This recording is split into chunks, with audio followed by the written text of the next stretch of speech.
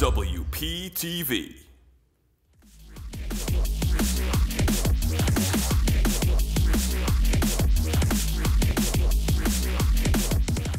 Welcome back. In an interview with Empire Magazine, we heard from director Martin Scorsese on what he thinks about the Marvel Cinematic Universe, and it's not looking pretty. This is what he had to say. That's not cinema. Honestly, the closest I can think of them, as well made as they are, and the actors doing the best they can under the circumstances, it's a theme park. It isn't the cinema of human beings trying to convey emotional and psychological experiences to another human being. Oh boy, that definitely stirred things up in the industry. Anyways, today I'm joined by Matt Camera and Ben Lewis to get their thoughts on Scorsese's comments. First, do you think the Marvel Cinematic Universe should be considered cinema, or do you agree with Martin Scorsese? I mean, it's not cinema. Obviously, it's cinema. I mean, Black Panther won 3 Academy Awards. I mean, yeah, we're allowed to have fun movies without them being Scorsese art pieces. You know what I mean? Yeah. I think it's just, I don't know why. I mean, I get where he's coming from. Yeah. But I don't see why he would think low. Like, it's almost as if he's belittling it. Personally, I'm only gonna say this. I kind of agree with him on the fact that if you are not part of the Marvel Cinematic Universe, very into it, watching one movie, you can completely not even consider it a movie. Like Infinity Wars, kind of felt like that was 2 chapters of a giant story. I just think it's all about the work that's done into it, where it all has the same elements as anything else that he would have done. It's just maybe about the story superheroes. Stuff. So okay. I don't see what changes about it. Well, what do you think of him comparing the MCU to a theme park?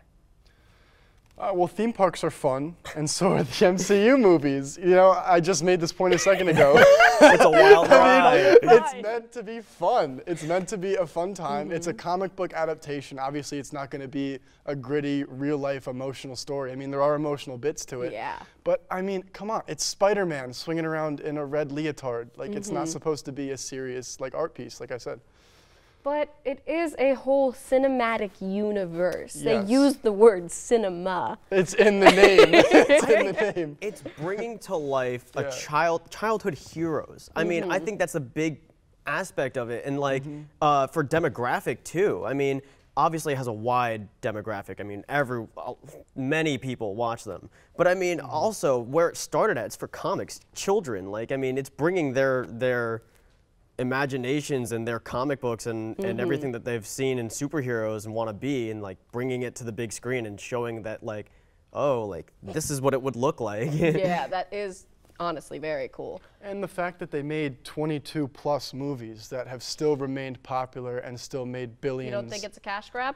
Oh, it looks like a profit margin here. I mean, come on. I mean, the profits are, you can't deny the profits are insane, but you also can't deny that this is an insanely huge achievement in terms of cinema. Like how you said earlier that Black Panther got 3 Academy Awards. Yeah. Do you think that that's a trend that will increase in the Marvel Cinematic Universe with movies like this? Yeah. I mean, it is tough to kind of give out Academy Awards to these movies that are mainly special effects and CG and stuff like that. But I mean, when you get to the more like superhero movies, the more gritty, more real superhero movies, like say Joker, if the kind of kind of the theme of superhero movies starts to go in that direction, I feel like more Academy Awards will start to be shelled out to those movies. Well, that is DC though, and they're known for going a bit dark. Do you think Marvel will go with those more stylized versions, take the hint of Joker as it as that movie has gotten great praise?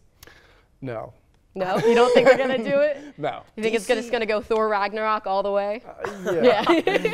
DC does a lot of reimagining with their stuff, and Marvel, although, I mean, to a certain extent, they have to do some sort of changing with it to make it brought to a cinema aspect, but they don't take it to the same level as DC does, and I'm not saying DC has been very successful, because they really haven't. This is their first success in a really long time.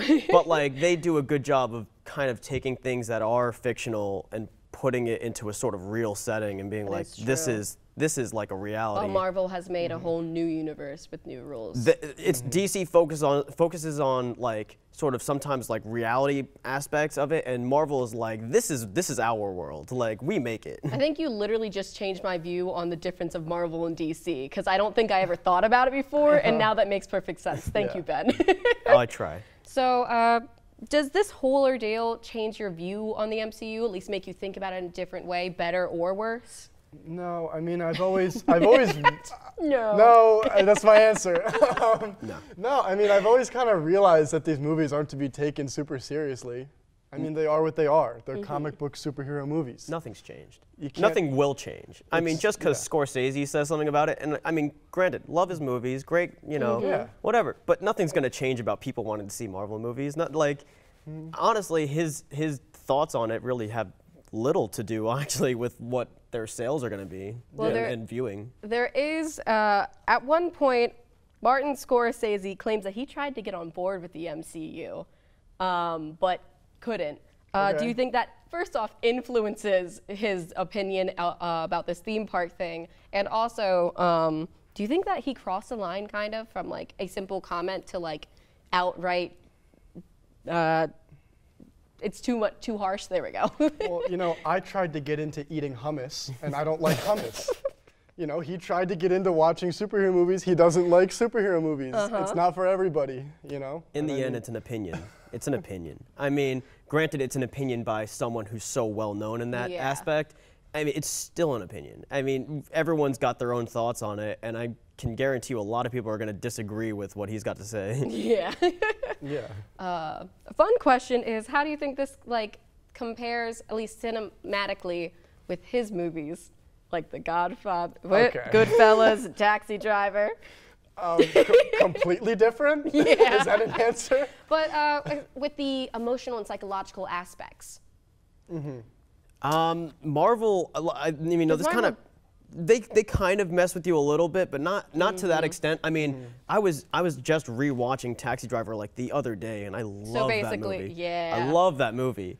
But it's just completely different with the Marvel Cinematic. It's stylistically different. I mean, it's hard to really even compare them because there's just such drastically different things. That is and it's very true. Also a very different era, too. Yeah, and this is more the modern things. But unfortunately, that's all the time we have to talk about Scorsese and the MCU. But make sure to stay tuned next to get our thoughts on the new Doolittle trailer.